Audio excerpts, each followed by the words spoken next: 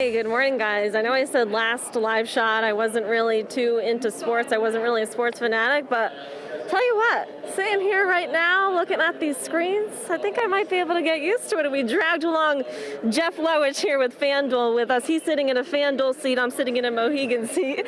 Tell us, first of all, what are we looking at here? This is brand new, soft launch today. So we couldn't be more excited to open our permanent space here. We've got an 11,000 square foot sports book, 220 seats, 140-foot video wall, 39 self-service kiosks, 6 betting windows.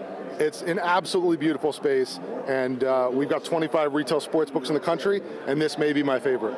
Yeah, and so FanDuel has a couple of sports books just like this one. You yourself have been involved in opening those.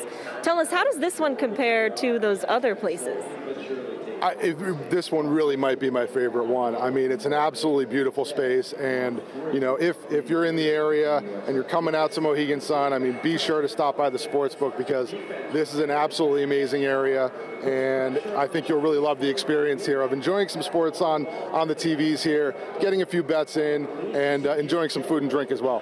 Yeah, there's a couple places people can place bets, right? So it's, what is it, $2,000 or less on the kiosks, and then you go up there to place a bigger bet, or? That's right. So you can place bets of just about any amount at the windows themselves, and then at the kiosks, anything up to $2,000 you can do yourself. Okay, and I want to ask this last question here. What have you noticed about what happens to a community when something like this opens up in its neighborhood?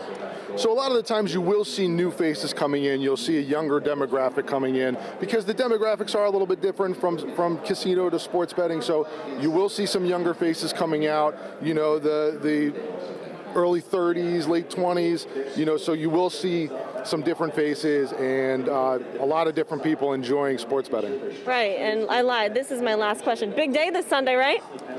It is a pretty big game on Sunday, so it is great timing for us to open the permanent space here, and we're looking forward to having some new fans coming out and enjoying sports betting and the sports betting experience here at Mohegan Sun. Yeah, seems pretty cool, and like we said earlier, if you're a newbie perhaps like me, you don't know what is going on here, there's a lot of people like Jeff from FanDuel that will be here to help, but hey, if you just want to come here, sit down, look at these TVs, it's not a bad experience, you guys.